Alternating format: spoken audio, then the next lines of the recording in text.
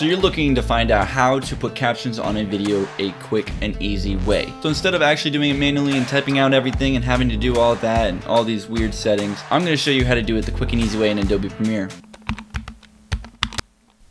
Dope. What's poppin', everybody? My name is Danny Matthews and I'm gonna make your life so much easier. So let's jump into Adobe Premiere. Alright guys, so once you're in Adobe Premiere, what you're gonna wanna do is come over here to Windows and go over to Workspace and come over here where it says Caption and Graphics. Go ahead and click on that. It's gonna bring you into this window here. On the left, you're gonna have a bunch of different options with, you wanna find the window that says text. Now they don't make this as intuitive as they used to be. It used to be like a caption where it was just a window that you could add on, but in this new update, they have a whole nother place for it. So this is really cool, where you can come in here and go ahead and hit transcribe sequence. Over here you can select the language even, which is actually crazy. What you can do here is go ahead and do audio on track and make sure that you have the right layer picked, which we have this on voiceover. You can also transcribe to in to out points, which is actually what we're going to do. So I'm going to go ahead and transcribe from in to out, and it's going to merge output with existing transcript. So here we have merge output with existing transcript.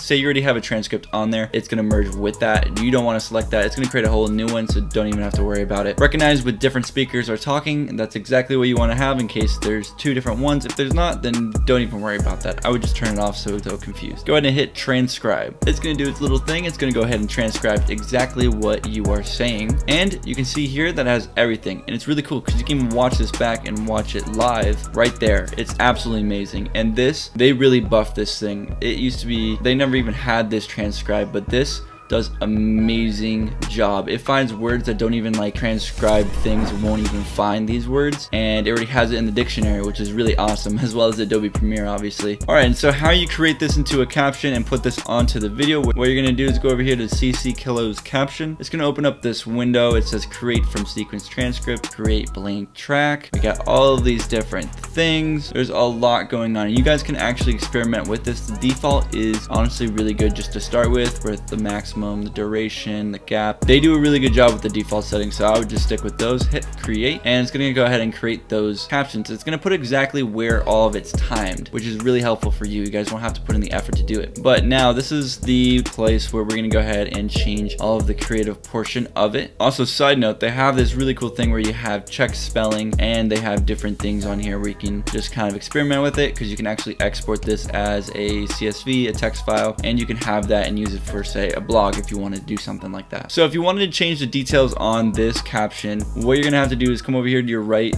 and under edit in your Essentials graphics panel.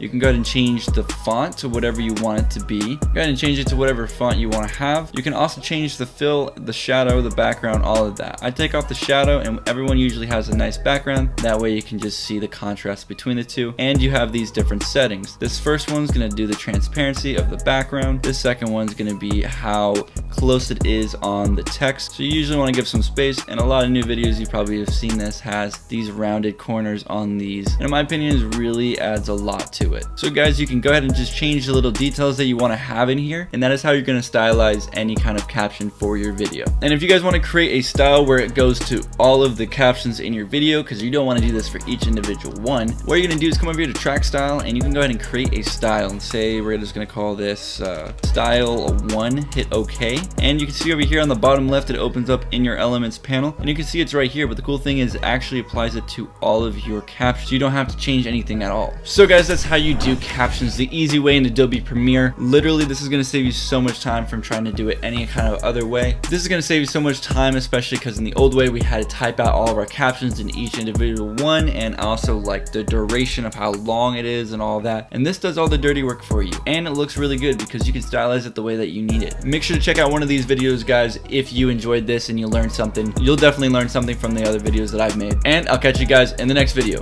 Peace out.